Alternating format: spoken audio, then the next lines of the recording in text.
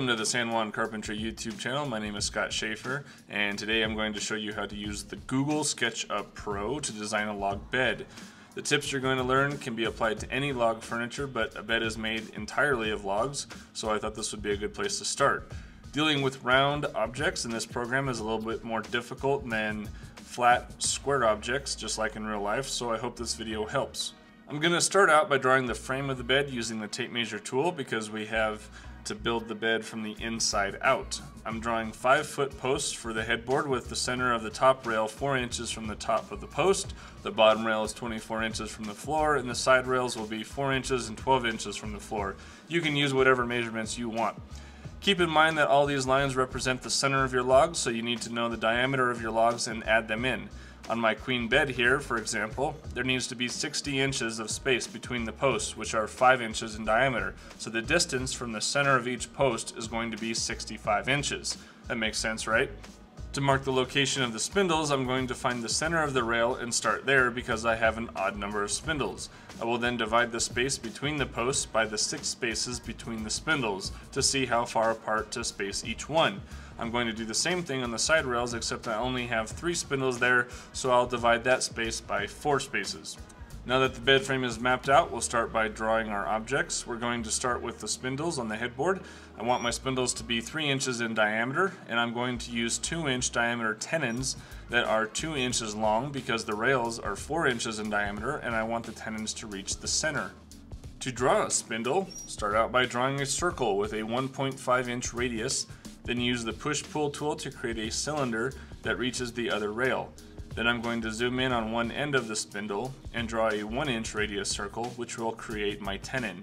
I'm going to use the push-pull tool again to drag the space in the outer circle down 4 inches. Then I'm going to use the object move tool to select and drag the inner circle back up 2 inches. This creates a cone-like taper that looks just like a real-life tenon. This will give your model a very detailed look. I'm going to repeat that process at the other end of the spindle. Next, to save time, I'm going to highlight the entire spindle and make it a component. This will lock all the lines and planes together into one object that you can move around much easier. I'm going to name it Headboard Spindle. I need 4 more of these, so instead of drawing each one, I can simply copy and paste the first one. All of these spindles will remain similar, so if you edit one, they all change identically. Big time saver.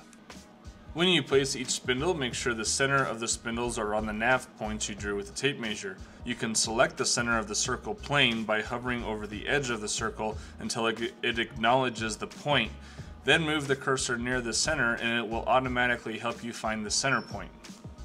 Repeat this step on the footboard. You can do this one of 2 ways. Either draw a new spindle from scratch, make it a component, then copy and paste it, just like we just did.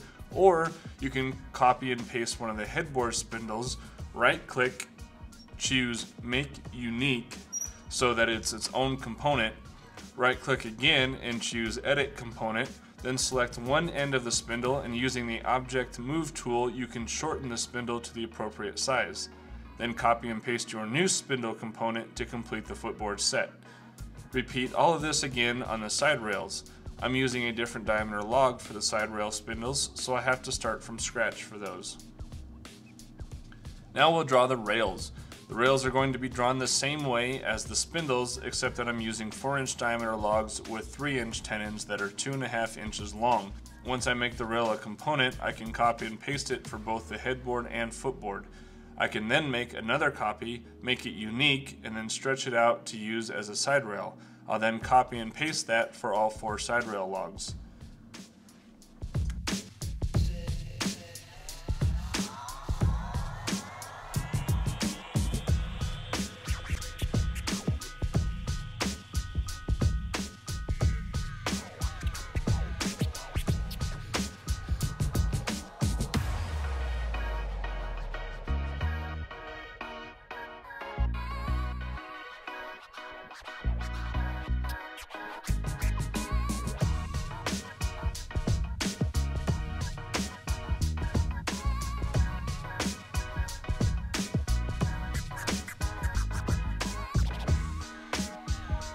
Oops, there's a problem. Good thing we drew this bed first before building it.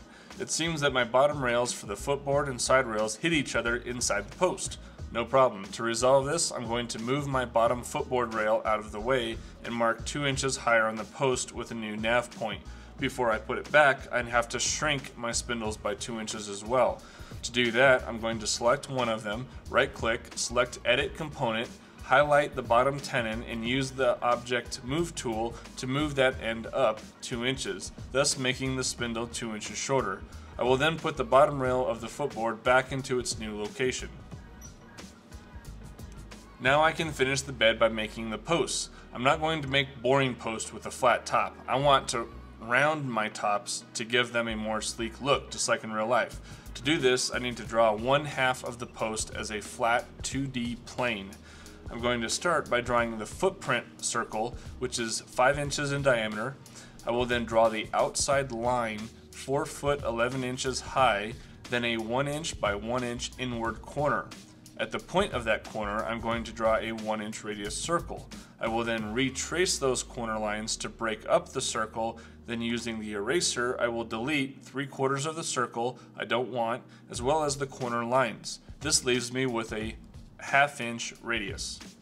I will now draw a line from the end of the 1/2 inch radius to the center of the log, and lastly I will draw a line down the center of the log from the top to the bottom, and at the bottom of the post I will complete the plane by drawing a line from the center of the circle out to my starting point. This will create a closed plane. Now I'm going to use the Follow Me tool to select that plane, and then when I hover over the circle at the bottom of the footprint, it will make my 2D plane into a 3D object. A little complicated, but very handy technique.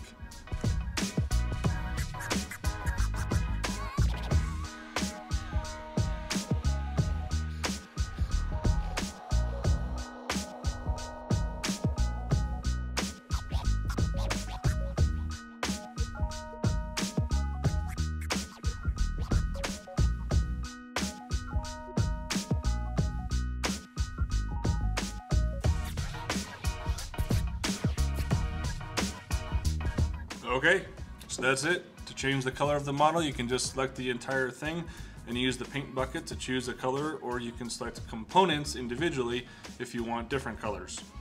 Thanks so much for watching. Please subscribe, and I will see y'all in the next video.